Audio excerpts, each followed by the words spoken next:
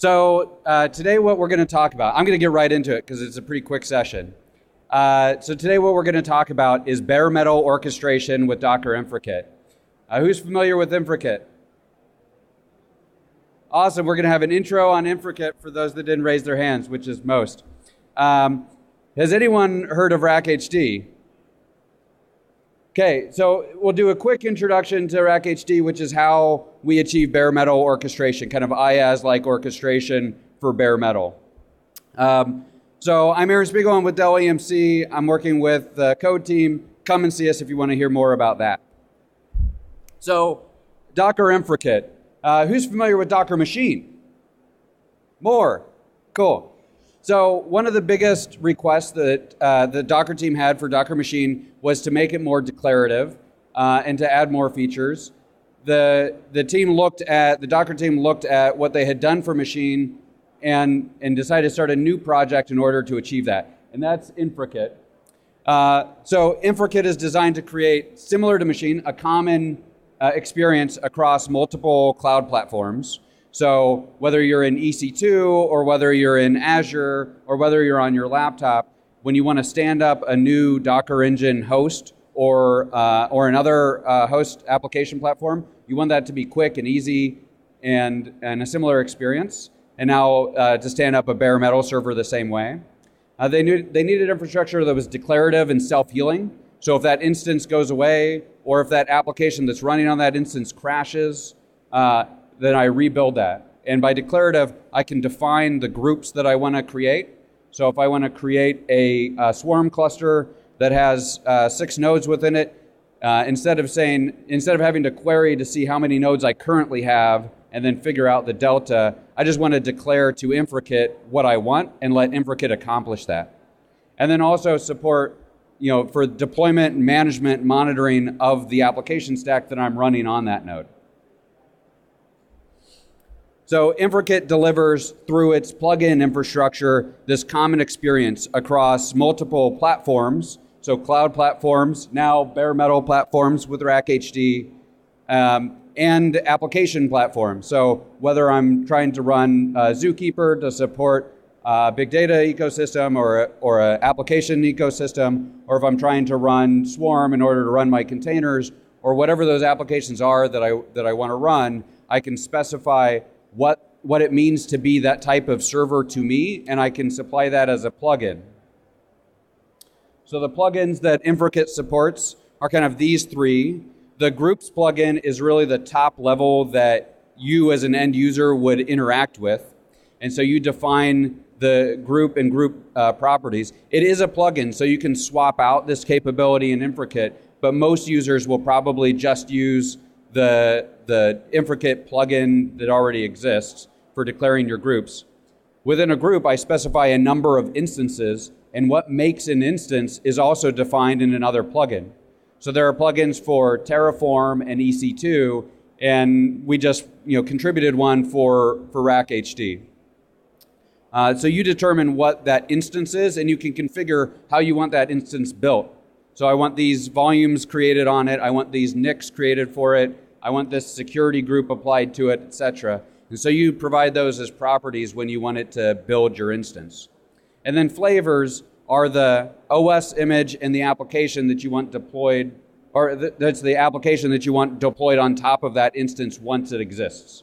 So once that instance is stood up, I want to deploy an application. Maybe it's Docker Engine, maybe it's Docker Engine registered to Swarm, maybe it's a Hadoop node. You can really design whatever you want, and the plugin infrastructure for designing new flavors is pretty easy. Each of these plugins is, in effect, just a Go process that runs and registers itself, and Infrakit discovers them through Unix sockets underneath. So the architecture for Infrakit, this is stolen from Docker's blogs on it, so I should have attributed that. But the way that you designed it is you create the group and you register your instance plugins and flavor plugins with that with Infrakit, and then after you've done that, you will design kind of a group that deploys a certain number of instances of those various flavors.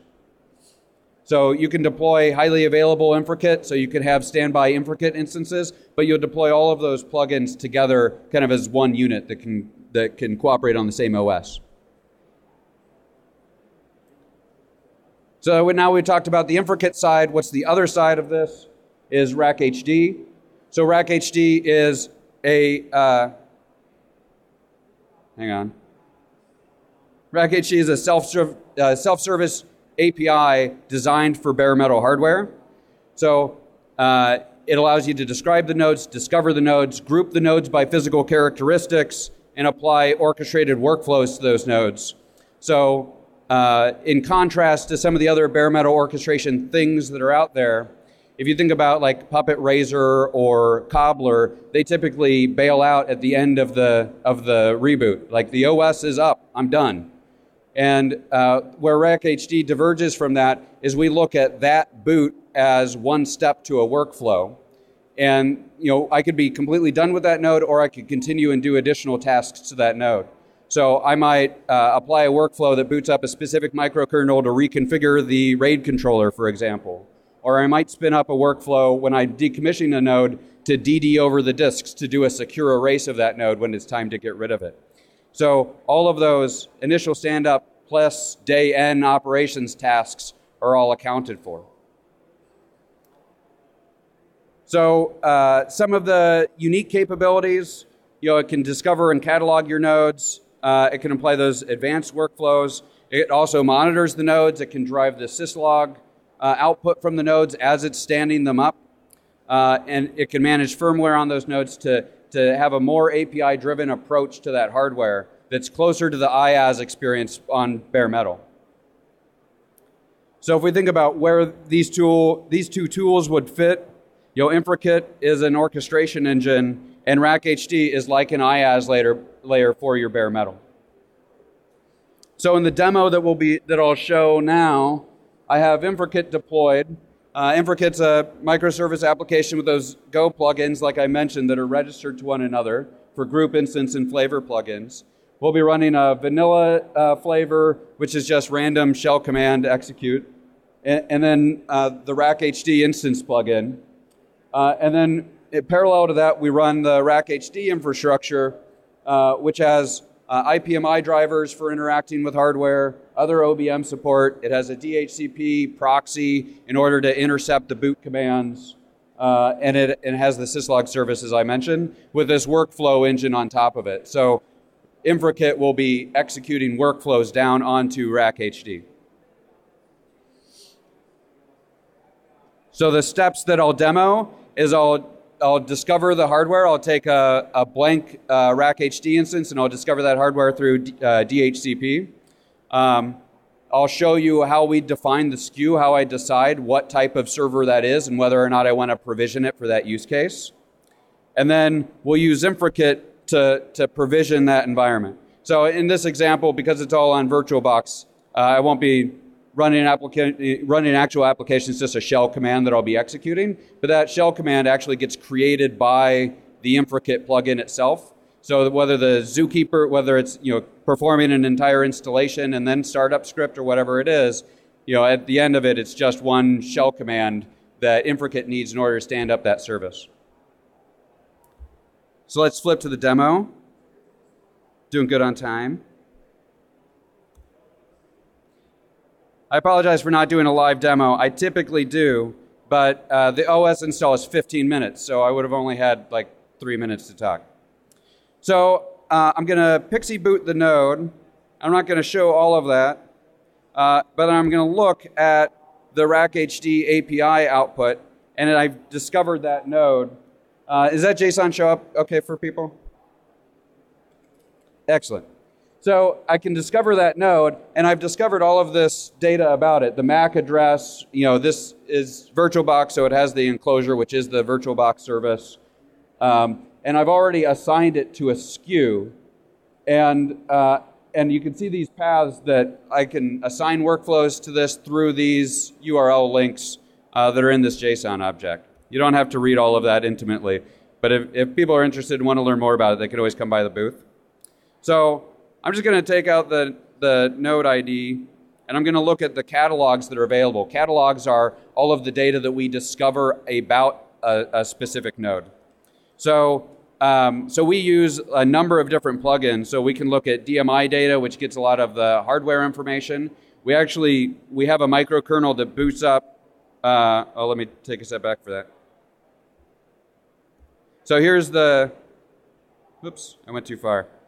So we have DMI, which picks up the hardware information. We actually also have a microkernel that boots up and runs OHI and pulls all of the information out of that OS using OHI from Chef, which gives us a lot of great info. So as my next step, I'm going to actually apply an Infrakit task. So this JSON file is how you would specify a group inside Infrakit. And you can see at the top, I have an instance that I've defined, and it's a RackHD instance, and I'm going to install CentOS on it at version 7.0. And this code block could actually become much larger if you wanted to configure specific disks, or if you wanted to configure the NICs in a certain way. There's a lot of specification where you can decide exactly how you want that OS laid down, or how you want resources attached to that. And then I want you to draw it from the VirtualBox SKU, which it defined from that DMI data. And then I want to apply this flavor on it, and the flavor that I want to apply, it's just that shell script to say hello to all of us. So I execute that group commit, and then I can see that I've created that group, and that could be one server, or that could be 20 servers, it doesn't matter. And then I can list the instances from Infrakit that I've just created. And so that'll show me, I should have left more time for transitions in here. That'll show me all of the instances that I've defined. And if anyone's done any work with bare metal orchestration, you can see that the IP address is up there. It actually pulled that IP address over OHI, which is really hard to do when you're doing like Razor and things like that, is now that I've stood up the OS, go tell me things about the logical operating system inside that OS. That's typically pretty hard. So I'd like to point that out because it's neat that RackHD can do that. So I've deployed that workflow. So in parallel with this, the machine's booted. IPMI tells it to reboot. It picks up Pixie. This is going to be the fastest OS install you've ever seen because I sped it up a lot. And it's going to start through the CentOS installer. I'm going to speed it up even more. It's going to take it through the CentOS installer, and then it's going to inject the Infrakit commands at the end of the install to stand up the service that I want to run on it. And now that that is stood up, and there's the service that I stood up on it, was Hello World. But now that that service is stood up, you can also configure your flavors to monitor the health of that application that's running. So if that application isn't running anymore, Infrakit can tear down that physical machine, which would initiate a decommission workflow, and then initiate a build of another machine to replace it. So it's self-healing infrastructure, it's declarative, and it's all executing against bare metal, which you could use in combination with a virtual environment or in place of a virtual environment. And I have minutes for questions because I talked really fast.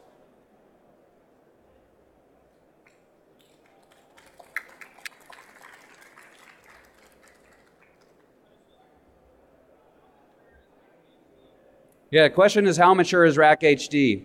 So RackHD as a project was released about 1.5 years ago.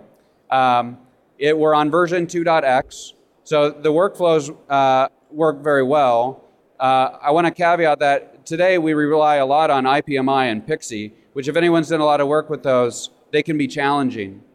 We do have some teams that are working on some deeper integration with specific hardware. Some of the new RMMs have better API support. So when we can use the RMM API support and get away from Pixie and IPMI, then we can make it perform a whole lot better.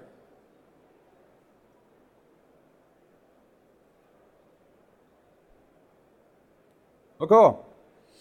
If there's no more questions, thanks a lot for attending the talk, and feel free to come by and talk to me more if you want to talk about bare metal or Infrakit or Go or lots of things.